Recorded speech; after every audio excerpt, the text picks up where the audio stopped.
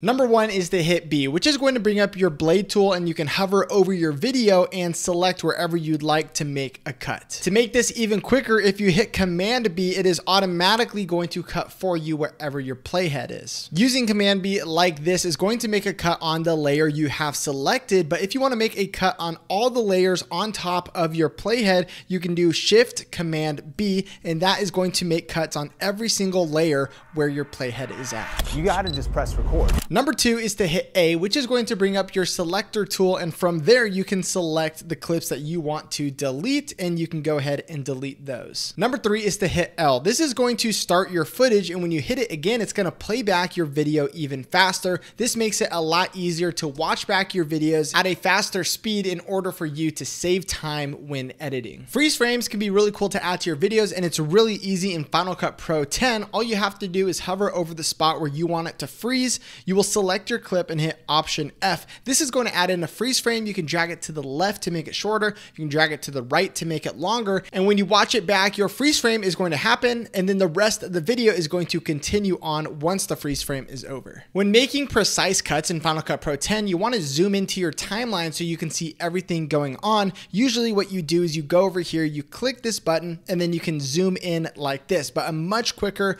way to do this is by hitting Command plus, and this is going to zoom into your timeline, and then hitting Command minus is going to zoom out of your timeline. I use this tool all the time to zoom in and refine my cuts, and zooming in really just makes it a whole lot easier. Right here we can see that our audio is pretty quiet, but if you want to make your audio louder at a certain point or quieter at a certain point, all you need to do is hit R, and this is going to pull up the range selector. This is going to work on an audio or video clip. You just need to select a piece that you want to be quieter or louder, and from here, once that's selected, all you got to do is drag up on that audio, making it louder, or you can make it softer. You can then drag these keyframes out a bit longer for a smoother transition to the louder part of the song.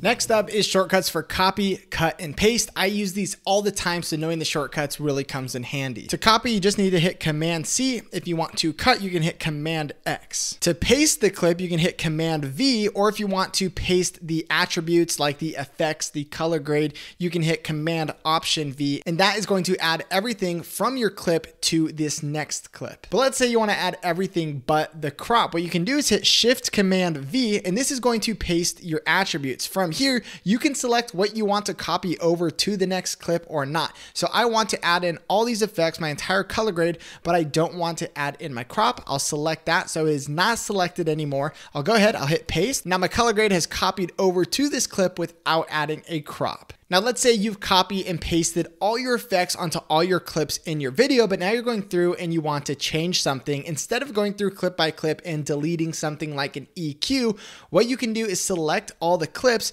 and now you're going to hit Shift Command X, and now you can remove attributes. And so I'm going to select the EQ, get rid of that. I'm going to hit remove, and now that clip does not have the EQ added onto it. These tools definitely work best in bulk when you are selecting multiple clips and adding and subtracting attributes from them. Now for this next one, I use this every single time I edit a YouTube video. When I'm ready to start editing the audio, I go up here, and before I actually start messing with the EQ, I put the clip that I want to edit on a loop. All you have to do is hit the /, and if your playback is set to loop, which you can change that in your settings, then it is going to loop once it reaches the end of the clip. Every time you color grade, you really should be looking at your scope. So hitting Command 7 is going to pull that up, and then hitting Command 7 again is going to get rid of it. When trimming a clip, you could hit B and then hit A again, select the clip you want to delete, and that is going to trim it off, but there's actually a faster way to do it. If you know this is the end of your clip and you want the rest of it to be gone, you can hit Option close bracket, and that is going to automatically delete the rest of the clip for you. Holding down Option and hitting open bracket is going to do the same thing on the other end, trimming the beginning of the clip. If you temporarily want to disable something on your edit, you can hit V, and that will remove it without without deleting it. And you can do the same thing with an audio file, so you can watch it back without the audio, without deleting your audio, and then hitting V again is going to bring those assets right back. If you want to just listen to an audio track, instead of disabling all the sound effects and audio in the video, what you can do is select the video or audio track that you want to listen to and hit Option S on your keyboard and Option S to bring it back. And you can do this with multiple clips. So if we want to select both of these clips and hit Option S,